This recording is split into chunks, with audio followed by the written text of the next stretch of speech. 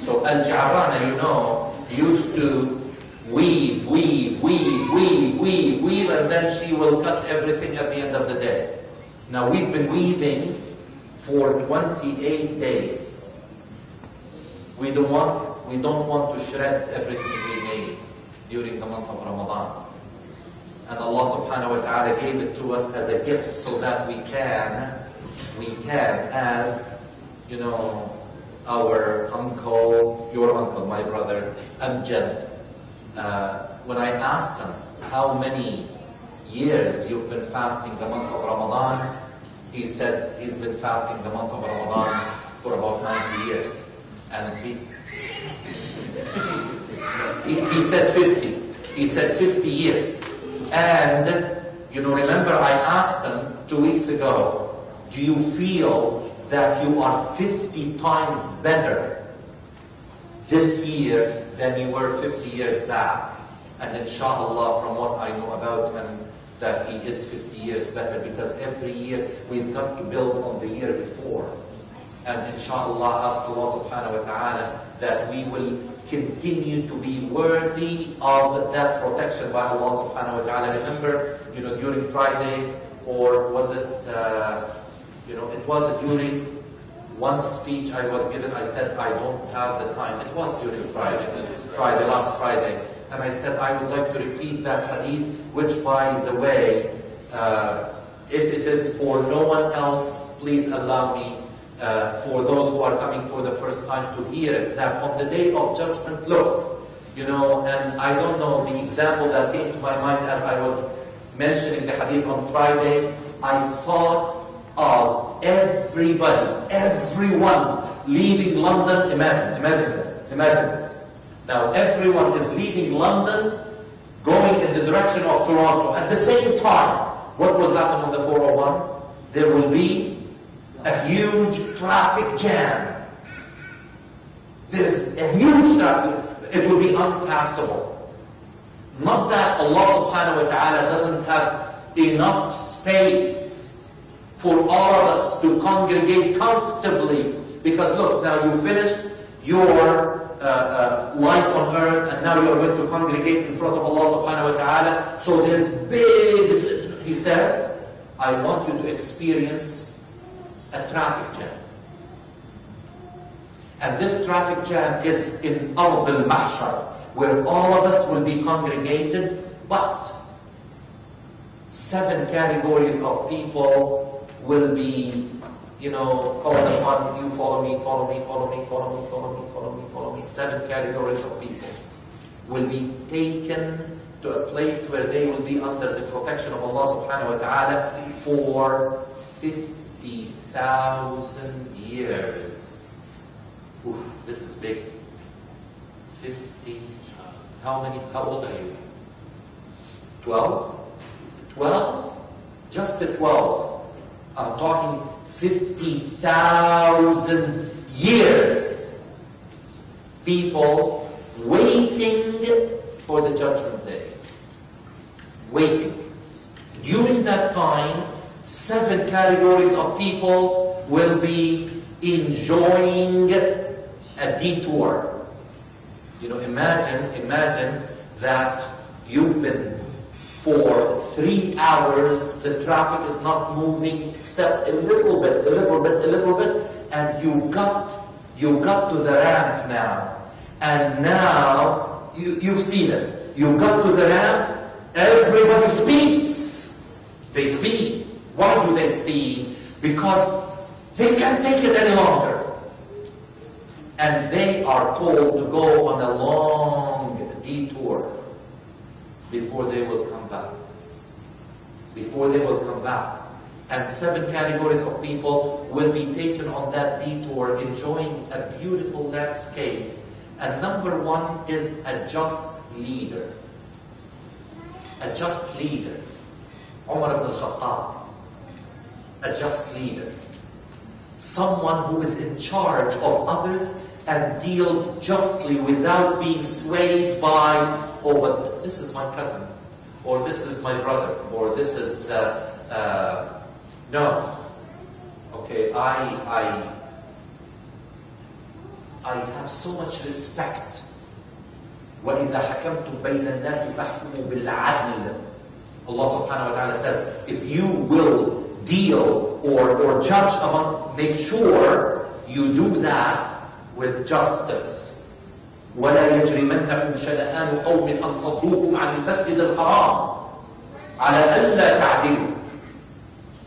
Now don't be swayed by the dislike of those who kicked you out from Mecca and throw you out of your homes.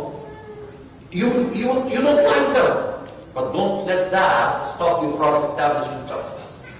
Be just. Be just. Justice is everything. So a person who is just will be protected. Allah subhanahu wa ta'ala say you deserve protection. And number two, imagine, number two, I can count, many among you, no, you don't qualify. Okay, you qualified a long time ago, but now you don't qualify. Okay, she's hoping that she will qualify. Okay, now number two is a young, sorry, I don't mean to be rude here. Okay, but your husband loves it, okay? He wants to get even. Because they were talking about old age before you came. Okay, so now number two is a young, like yourself. You're young. You're young. How old are you? 13. You're young. Okay, even 20, even 25, even 30. But then 31. So 32, 36, 40. In fact, you don't qualify. I'm sorry. Okay, he was looking at me, hoping that I would say, yeah, neither of you qualify. You do qualify. Okay, now a young person with all the pressures, with all the temptations, with all the things to say, come to me, i'tina. I'tina, as we read in Al-Quran Kareem. As we read in the Quran Kareem. وَلَهُ أَصْحَابٌ يَدْعُونَهُ. Okay, they call him, i'tina, come to us. Leave the worship of Allah subhanahu wa ta'ala. Come, let's have fun. Resists. Grew up with the love and affection of Allah subhanahu wa ta'ala. And number three, a person whose heart is attached to the masajid. Just loves to come to the masjid. Is Abu Muthanna here? He will come. There's a person, I don't know who doesn't know Abu Muthanna. Anybody who doesn't know Abu Muthanna? You don't see the person who's always here just any time, wallahi, without expecting anything. He's always here doing something, looking for something to do. These are the people whose hearts are in the masjid. And number four, two friends who became friends for the sake of Allah subhanahu wa ta'ala, which means that they are always conscious of Allah subhanahu wa ta'ala, always reminding each other of the things that please Allah subhanahu wa ta'ala. They became friends on that basis, and when they depart, all of us are going to depart from each other, as the hadith that we mentioned. Okay? And then number 5, look at this, number 5, a person who is invited to commit a sinful act and resists by saying, I fear Allah. I'm not going to do that. And number 6, a person who gives charity and tries to conceal it. So much so that his left hand does not know what his right hand gave away. In my case, it will be so that his right hand does not know what his left hand gave away. Because I'm left-handed. You're supposed to smile. Come on. I just told the joke. Okay. And finally, look at this. We keep coming back to Ramadan. Keep coming back to Ramadan. A person, a believer, who remembered Allah subhanahu wa ta'ala alone at night, started to cry. Tears came down. And it doesn't have to be at night. You know, many people, when they see the Kaaba for the first time, some for the second, some for the third, they just look at the Kaaba and their tears start coming down. Okay. And Prophet Muhammad sallallahu alaihi wasallam told us, he gave us, you know, a guarantee. He said, 2 categories of eyes will not be touched by the hellfire. The hellfire will not touch them, which means that they will not be in the hellfire. 2 types. عين باتت تحرس في سبيل الله وعين بكت من خشية الله. An eye that kept awake, guarding the Muslims during time of war. Sleepy and tired, but was awake, guarding against any attack. And an eye that cried because of the fear of Allah subhanahu wa ta'ala. Now, imagine if you are alone again, and this is what I hope the habit that we will develop. I want to say, especially to the young people, it is not an easy thing to develop, to wake up for Fajr prayer.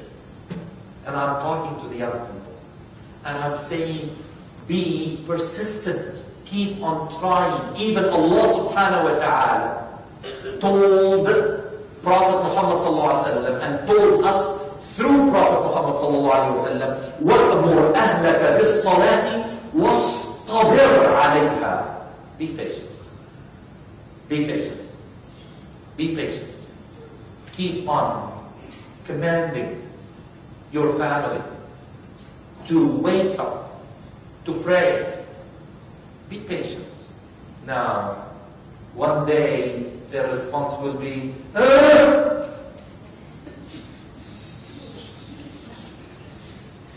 Somebody is laughing. Oh, so many parents are laughing. Okay. But there's one particular example I hear every morning.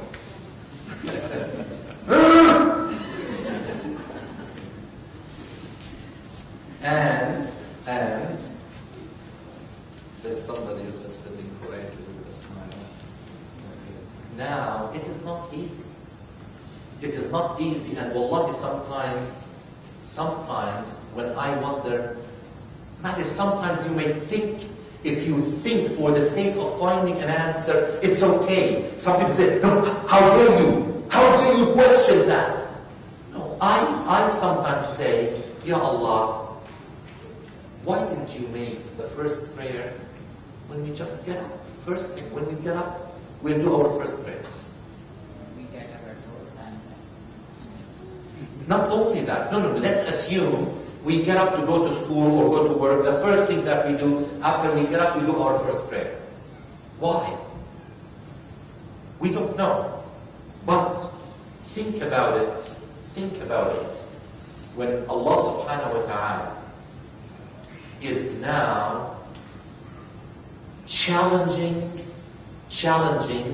your willingness to develop that kind of personality that is Rabbani, that no one would get up from their slumber for anything if they don't really love the one they are getting up to. Nothing, I tell you, Allah, okay, if you have, okay, I'll pretend I'm not looking to the left. If you have to get up because you need to catch a bus from Saunders School going to Canada's Wonderland, and the bus is leaving at 7 o'clock sharp, what time will you get up? Yeah, no, but even I will go to bed very late because I have to prepare. What am I going to wear? And what am I going to take with me? And what all of that. And it's 2 o'clock. Go and sleep. You have to get up. No, I'll be fine. Don't worry. Go to sleep. You have to wake up for suhoor.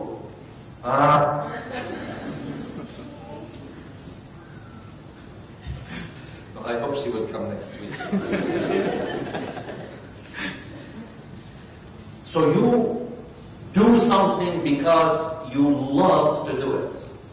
And maybe I'm wrong. Maybe I'm wrong. But if you get up every day,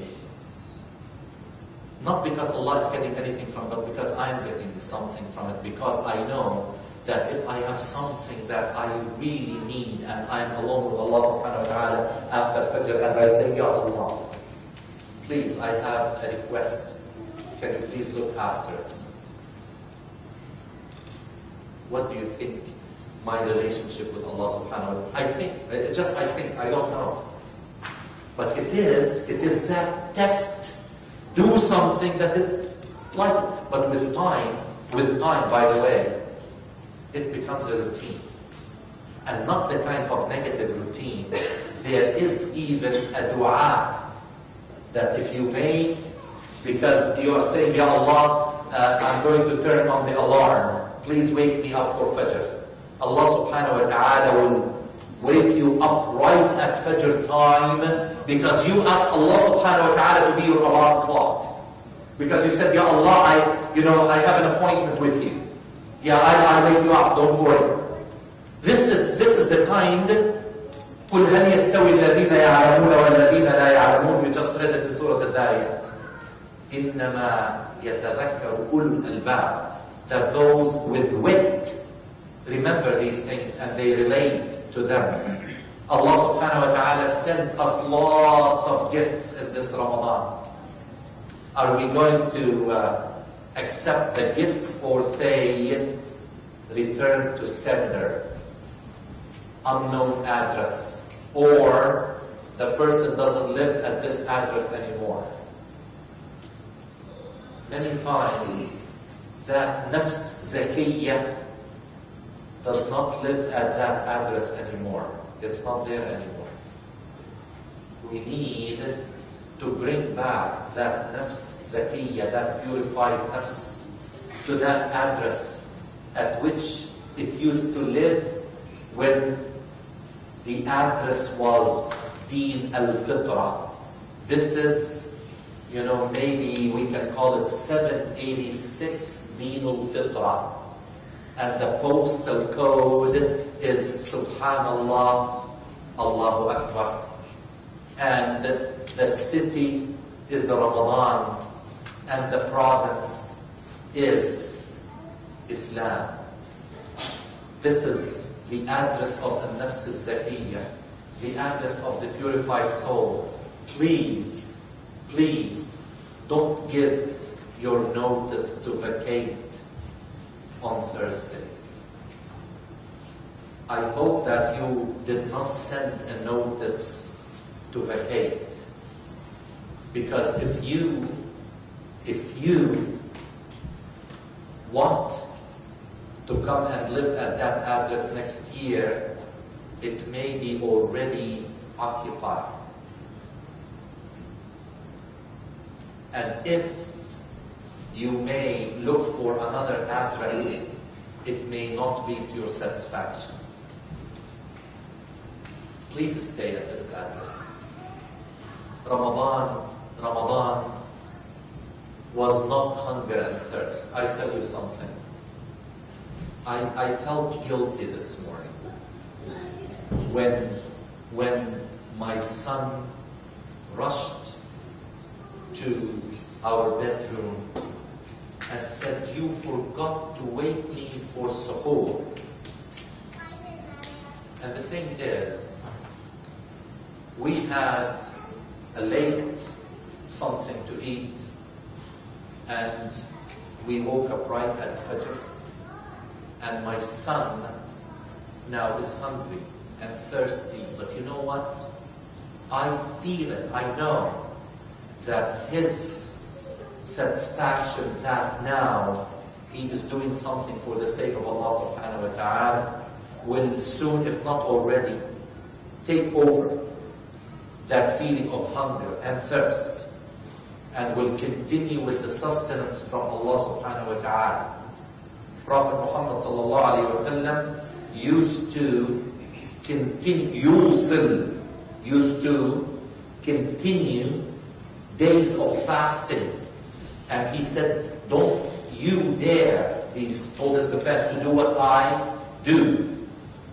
Because Allah subhanahu wa ta'ala يطعمني ويسقيني. Allah provides me with sustenance and quenches my thirst. But don't do it yourself. Now, in summary, before I will open the floor for questions, I would like to say that we are fortunate that we received one more Ramadan, the same as I remind you what I said when we were preparing for the month of Ramadan. Remember what Al-Mu'alla ibn al-Fadl used to say. He used to say that the messengers, the companions of the messenger of Allah used to make dua for 6 months for Allah to make them live until Ramadan. For 6 months. And then they used to live in the shadow of Ramadan for 5 months afterwards, which means that Ramadan was everything because they understood what Ramadan was all about. They understood the legacy of Ramadan. They knew that Ramadan was something special, and it continues to be. There's no reason why Ramadan should turn into food delicacies. There's nothing wrong in having special foods for Ramadan. But this year, Allah subhanahu wa ta'ala, more than any other year, brought Ramadan upon us with vivid images of hunger and death. Not that Allah subhanahu wa ta'ala could not provide for all of His servants equally on this earth, but He said in the relatively negligible, non-existent time on this planet, people will be tested with hunger. وَلَنَبْلُوَنَّكُمْ بشيء من الخوف والجوع ونقص من الأموال والأنفس والثمرات.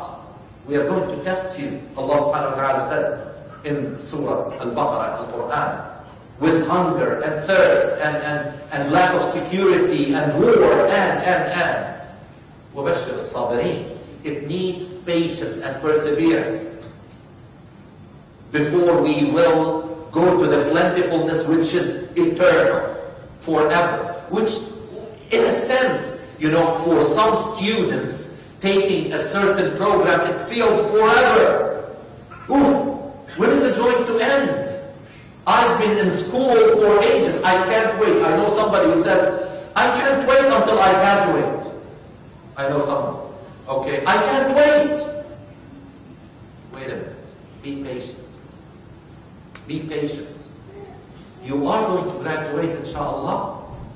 And when you graduate, wallahi, you will forget the nights when you used to wash your face and drink coffee and try to stay awake because you were trying to get an extra minute or hour because tomorrow at 7 in the morning, you've got to write your final. You've got to write your final. The same thing when we graduate from this life to the hereafter, everything, because Rasulullah ﷺ tells us from a hadith Qudsi, reported by Muslim, that when we will go to the pleasures of Jannah, Allah subhanahu wa ta'ala is going to ask us, did you taste any pleasures in dunya? We will say, not at all, Ya Allah. We did not. Pleasure started now. And then He will ask those who were suffering their entire life in this dunya, have you ever suffered? Not at all, Ya Allah. We never suffered. Now we are in Jannah. Now it is eternity. So we are, as we read in the Quran, وَقُلْ اعْمَلُوا عَلَى مَكَانَتِكُمْ إِنِّي عَامِلٌ فَسَوْفَ تَعْلَمُونَ. Keep on going, keep on going. You're just getting to the end. I am working with you. Rasulullah, I am working with you. I'm not just telling you to do something and I'm sitting in my palace. Like many of the leaders that we are discovering today, they were enjoining others to be benevolent and good, and they are living in a different planet. No. Inni amil. So we are doing all of this, wallahi, for a purpose, for a place, for a time, for a result that it will be silly of us. You know what?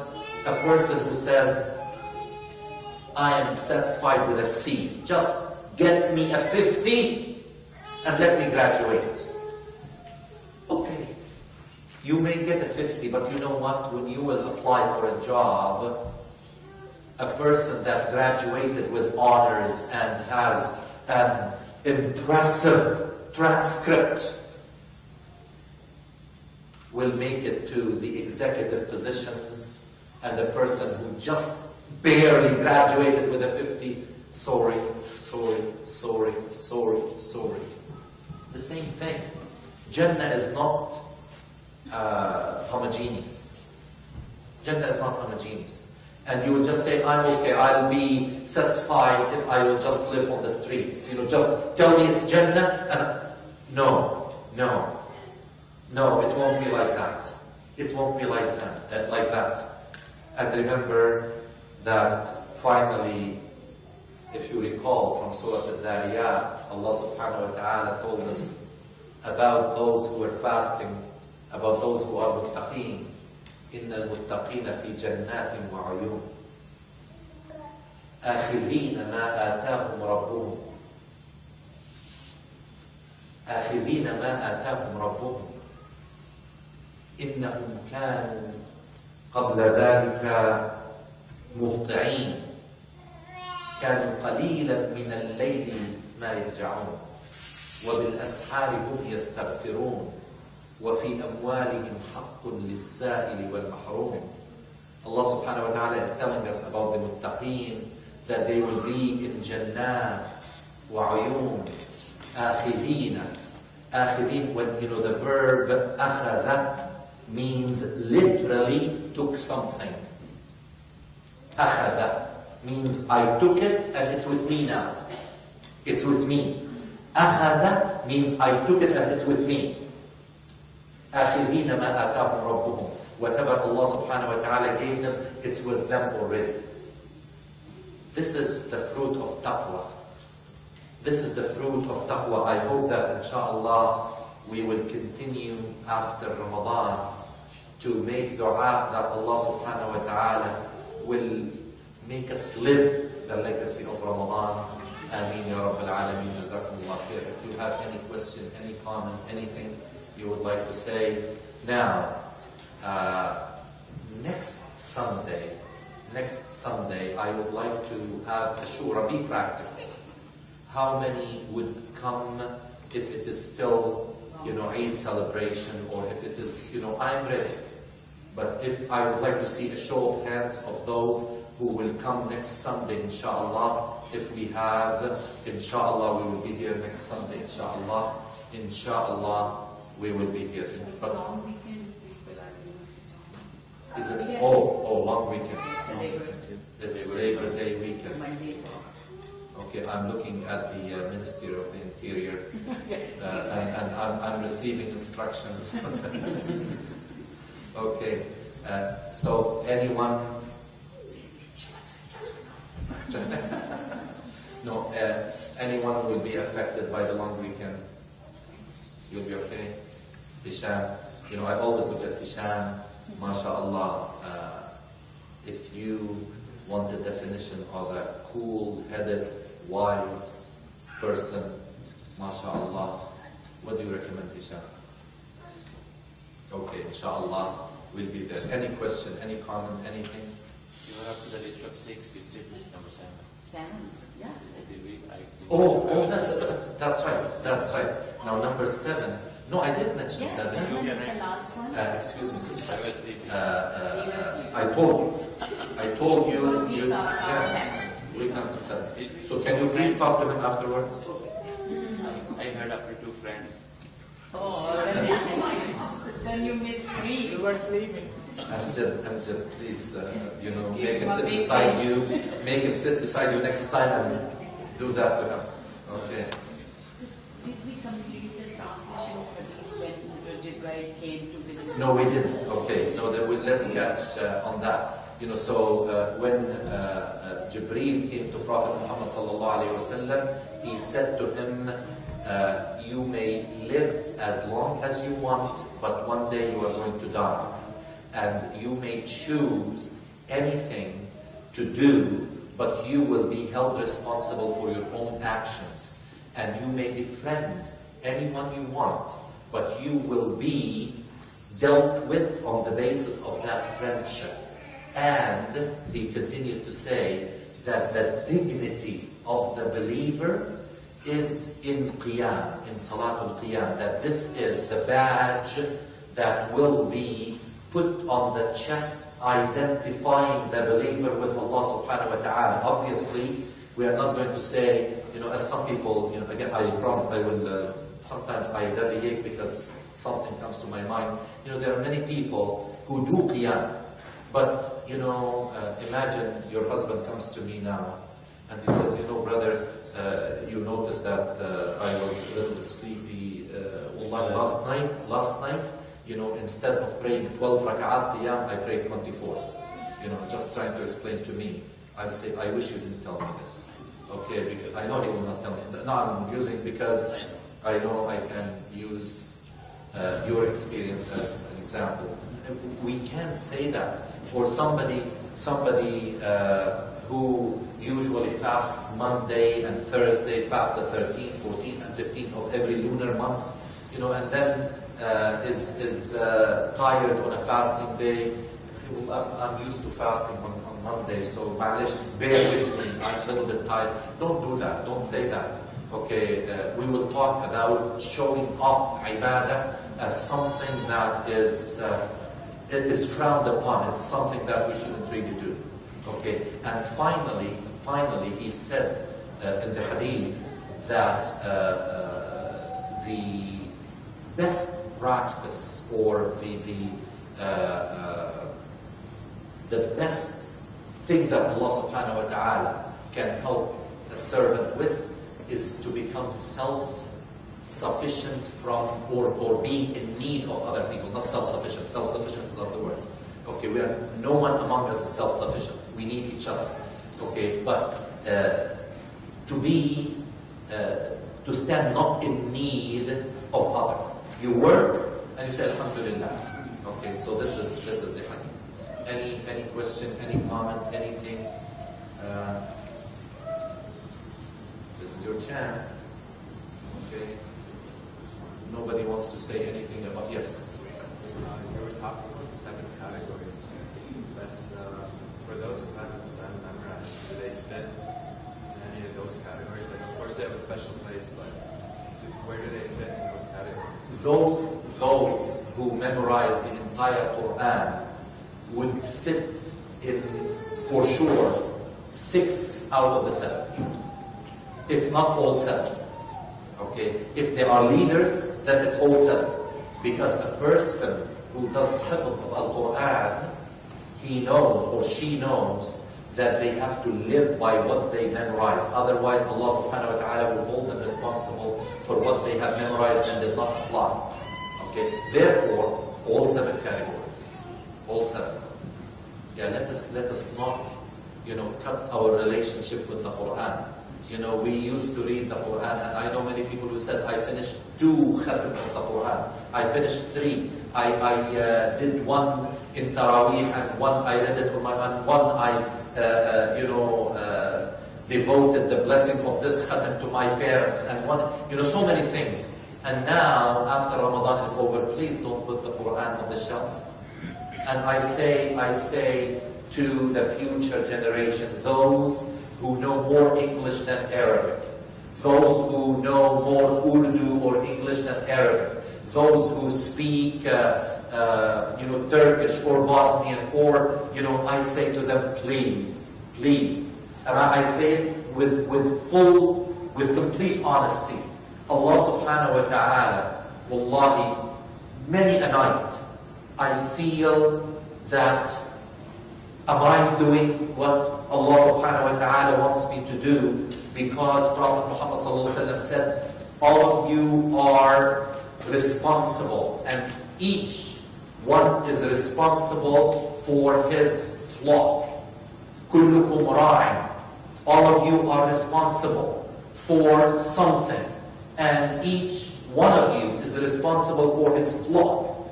So, if after I continue my journey, I leave on the highway of life those who are not good drivers, because it so happens that the driving course that you are taking is called Islam, faith, and the instruction that teaches you how to drive is the Quran. And Prophet Muhammad ﷺ is the driving instructor. And if you do not learn how to drive and practice, if I refuse to help my children learn how to drive, then I'm guilty.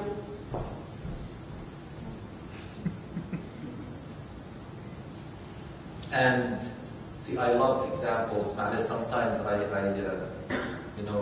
Huda is learning how to drive now, and she said, "Can I drive to the center?" I said, "Not today. I don't want to arrive there stressed out. Maybe when we return home, inshallah, you can drive." Okay, but imagine if I leave the highway and my children cannot even read from the Quran. Just read. Allah subhanahu wa ta'ala is going to ask me on the day of judgment. Why?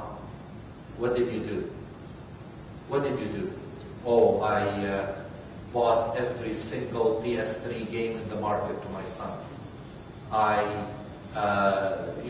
took my children on any trip they could dream of. I bought this, I bought that. I see someone smiling, so they can relate to that. MashaAllah. Okay, everybody has something to, all of us, but please, I need you to take learning Arabic very seriously. Make dua to Allah subhanahu wa ta'ala. Make dua. Yes, Ishan. On the same subject, there's still a week for registering for the Arabic classes on Saturday. See the practicality of what we say translated now too. At the center. By the way, did you hear? Who did not hear about the expansion project of the center? Who did not hear it? Did not hear it? Everybody knows that the center, inshallah, the house of Allah subhanahu wa ta'ala, inshallah, is going to expand, and we are going to have hubs of activity, inshallah. We would like to have so many things. So many things. We were thinking of inshallah, having attached to the center, now it's the Islamic Center of Southwest Ontario. Imagine the Islamic Institute of Southwest Ontario. And in that institute, there will be courses at the college level, at the high school level, at the continuing education, adult education for Muslims, for non-Muslims, outreach to teach about Tafsir Quran. This is one course. To teach about Islamic history, to teach about Quranic Arabic. Now for Arabic, next Saturday, we are starting before the expansion. We have teachers, we have books, we have notes, we have everything. So you may register your children or yourselves. You know what? Allah subhanahu wa ta'ala will put that as, a kind of hujjah, which means What's what help me sometimes I Verdict. verdict or proof. Verdict or proof. I say, it was available, but you did not do anything about it. Nothing. You see, I work 5 days a week, and Saturday and Sunday, are the only 2 days. Look, Allah subhanahu wa ta'ala injects barakah in time. If you want something, Allah will put barakah in your time and you can do it. You can do it. But don't say, I would love to see all my children read Arabic, read Quran, start to continue their journey with the Quran, and I hope, inshallah,